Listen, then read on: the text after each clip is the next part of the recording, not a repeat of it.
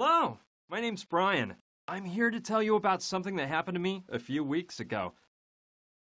But first, a question.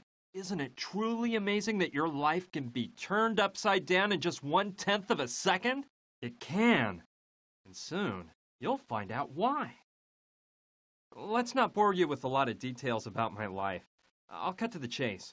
I was born in New York 23 years ago, and growing up, I was always somewhat of a child prodigy.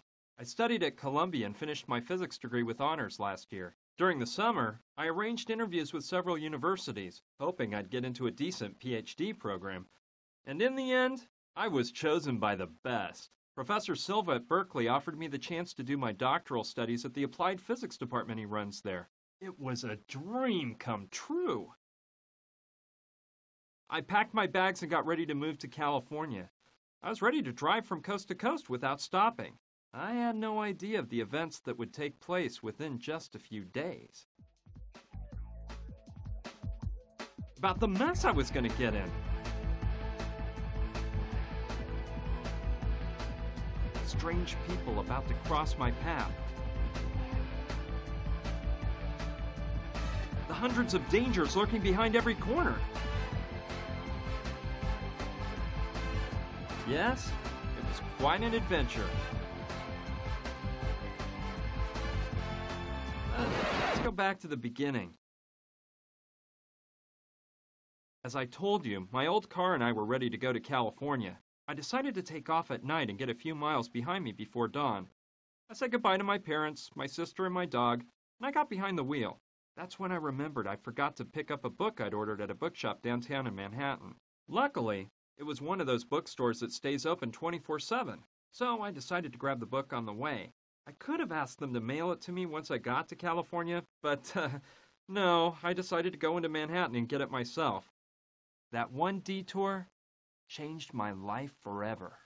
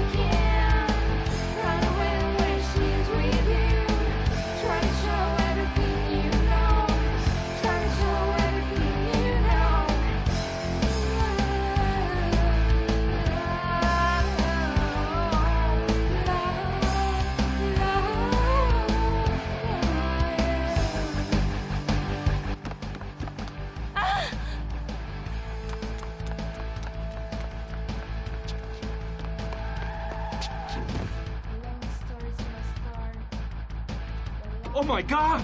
Stay away. It's better if they don't. She's unconscious. I'm taking her to... We'll take care of her at the hospital. Maybe that moron did the dirty work, maybe.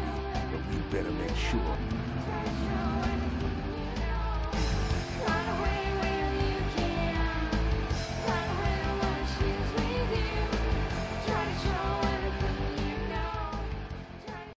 It did. I'm telling you. On the way to the bookshop, I hit that girl with my car. I was scared stiff. She suddenly ran out in front of me. There was no way I could stop. Luckily for both of us, she wasn't that badly hurt. They did a bunch of tests on her at the hospital and said she had no major injuries. She was just in shock. So they decided to keep her under observation for 24 hours. A nurse took her to a room and gave her some strong medicine that put her to sleep. By the way, I don't know if I mentioned it. The girl's name was Gina, and she was amazingly beautiful.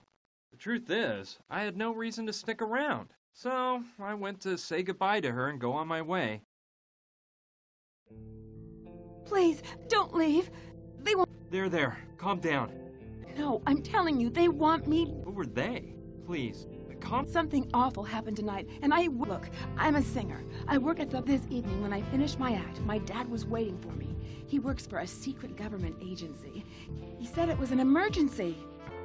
Come a little closer. Gina, kiddo, I'm in danger. What's the matter, Daddy? Oh, you're... There's no time to explain. They're right. But, Daddy, please, tell me what's going on. They're here. Quick, grab the crucifix. It was awful. Some guys pulled my dad away and took him into the storeroom. I scrambled away just in time and got the crucifix without them seeing me. I followed them to the storeroom. They tied my dad to a chair and violently started interrogating him. These two henchmen wouldn't stop hitting him, and my heart froze when I saw who was giving the orders. The Sandretti brothers. The famous mafia bosses? I don't know, but they... Get him to tell you what he knows. Beat the truth out of him, if... Speak. Where is it? I won't say a word. Damn you! You're gonna speak now. Speak or die. You choose. Go to hell!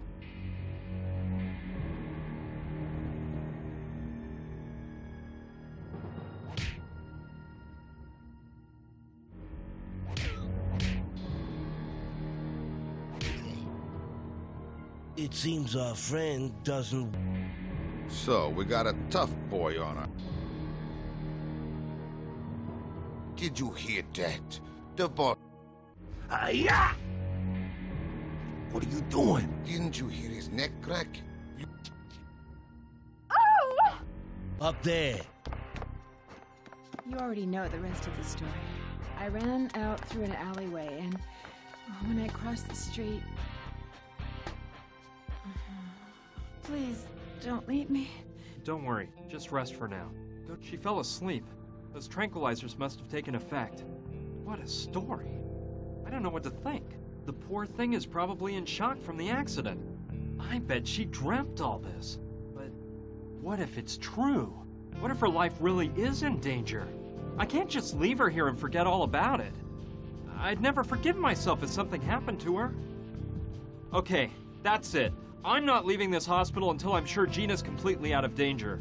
But how are you supposed to act in a situation like this? Yeah, I think I'd better do something to protect Gina in case those mafia murderers she says want to kill her show up.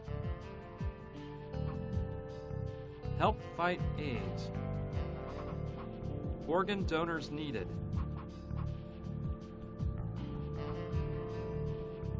Standard hospital linens. Standard hospital linens. This might come in handy.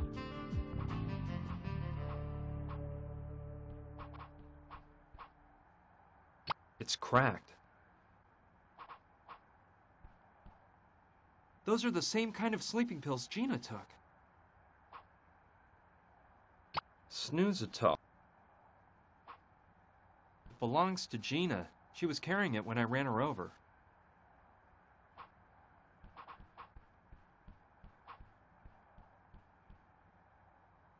I'll keep it until Gina...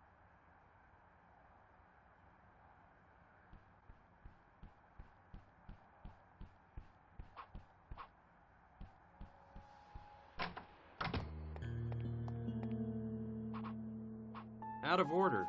Well, I'm afraid the shower's out of order. There aren't even any faucets. What can I say? It's just a toilet bowl. I like that big apple sticker. I can't. It's locked shut.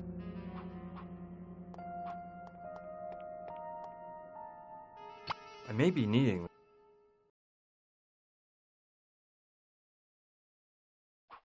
It's one of those wastebaskets that opens up when you step on the lever.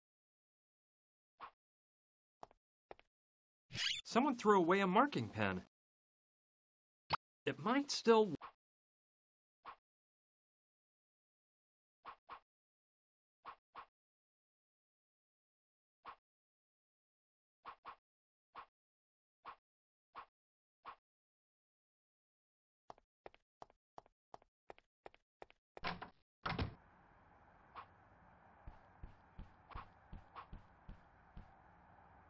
It contains a description of her injuries and the name of her doctor.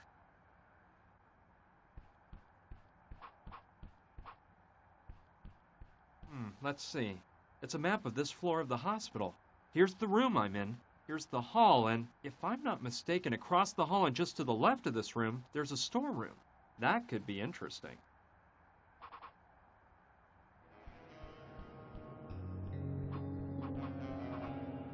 It's turned off this time of year. The city is so peaceful at this time of night. Okay, I'll try to reach the storeroom by walking along the ledge. Hope I live to tell the grandkids.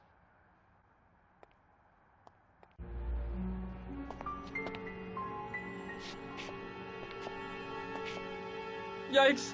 I better not look down.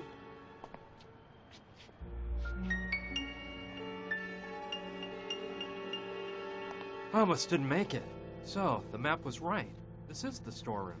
Let's see what I can find in this dump. There are several files inside labeled incoming and outgoing medicines from 1994 to 1998. Those files don't interest me. At the medical school behind my department at the university, they had a bunch of these. Okay, but I think I'll just take his head with me. His head's got a hole. The drawers are locked shut. I don't know what's inside, but they give me bad vibes. It's probably better to stay away from them. I don't want to catch some tropical disease. The drawers are locked shut. Too bad it's empty. I don't think I'll be needing it. They're the pillows used in the patient's beds. I'll take them both. Well, they're big. They contain all sorts of medical equipment. I don't need any of that.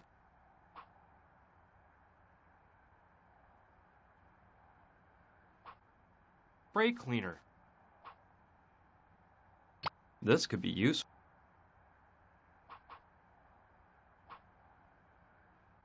A box of syringes. I'll grab one. It's empty.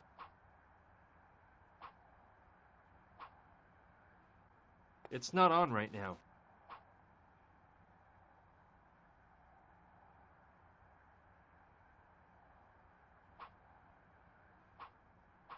They contain all sorts of medical equipment. I don't need any of that.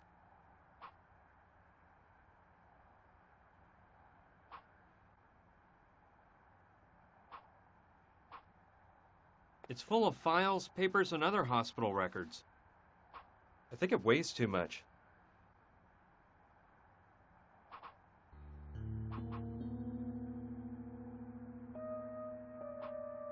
It's full of files, papers, and other hospital records.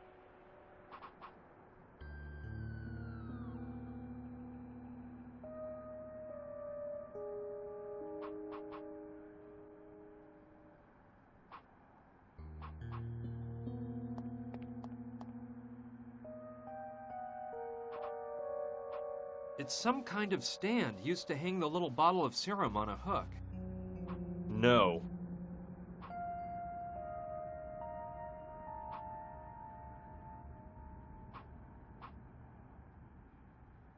It's full of files, papers, and other hospital records.